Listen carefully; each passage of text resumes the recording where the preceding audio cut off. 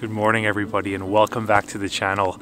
I hope you can see me right now. It's about 90 minutes before sunrise and I think I'm pushing ISO 25,000 just to film this. So I don't know if I'm in focus, I don't know if you can even see me, but you got to work with what you got. And right now there's just not much light. So the reason I'm here this early is because yesterday I came about half an hour before sunrise and I found a barred owl and it was hunting squirrels. And when I went to set up my gear and started filming it, I lost it for about 2 seconds, and then I was looking around, couldn't find it anywhere, and I lost it after that for about half an hour. And when it came back in that general area, I noticed it had a bit of blood over the eye, so it probably made a kill, it probably ate, and I missed it. So I'm here an hour and a half before, it's totally dark, I'm not even in the forest yet, this is kind of out in the open. I don't know if you can see it behind me, but it's totally pitch black. So I'm gonna head in there to the general area where I found it and hopefully it's still around hunting and maybe even catching something because, oh man, that would be awesome. In the winter time, you really take anything you can get here, and a barred owl eating a squirrel would just be, you know, top notch for the winter time. So stay tuned, hopefully we find something, and I'll see you soon.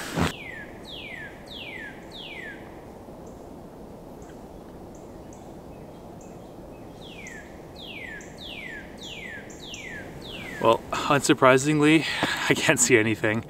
So even though I can't see, I'm using 3 things that can possibly help me out. One is just looking up at the sky and hopefully being able to see the silhouette of the owl as it's perched. Another thing that I can do is listen for squirrels. If the squirrels start alarm calling, or maybe if other birds start alarm calling, that might be able to help me locate the owl. And third, I'm looking for the owl in flight because the underwing of the owl is usually a lot brighter. It's a little bit more white, so that catches the eye a little bit. So against these dark trees, if it does fly, that's probably my best option to see it. But yeah, it's still quite dark. I'm using the Sigma 100 to 400 today. I've been using it a ton. I've been going on a lot of hikes, doing a lot of scouting because this summer will be the first summer where I can actually do photography in the summer. So I'm excited to be able to do it more full time. And I've just been putting in the kilometers, about like 10 to 20 kilometers a day, just scouting different areas. So come springtime, come summertime, I'll have some good locations scouted out because during the winter time, there's really not too much going on. So I'm gonna do another loop now and let's go find that owl. My goal is to beat that sunrise. We gotta find the owl before the sun comes up.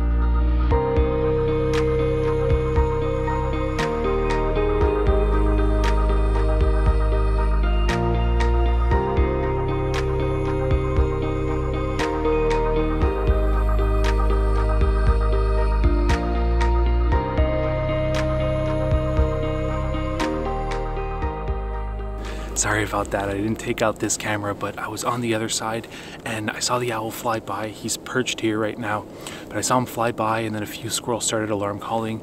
So I ran over to this side and I just started filming. I didn't bother taking out this camera because I didn't know how long he'd be around for.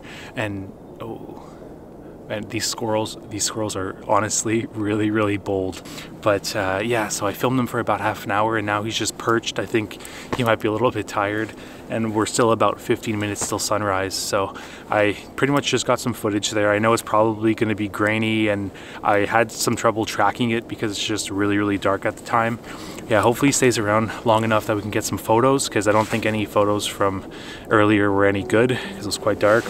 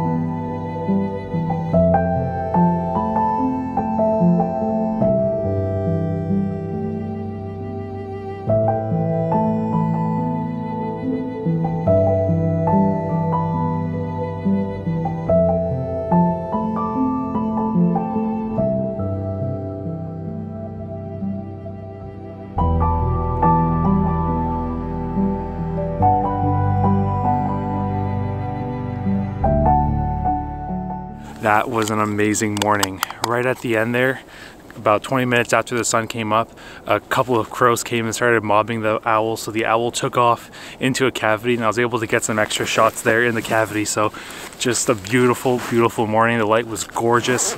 Now it's a little bit high, so I'm deciding to leave, but wow. It was pitch black. It's minus 20 degrees out right now, and we got it done. So I'm like ecstatic, over the moon.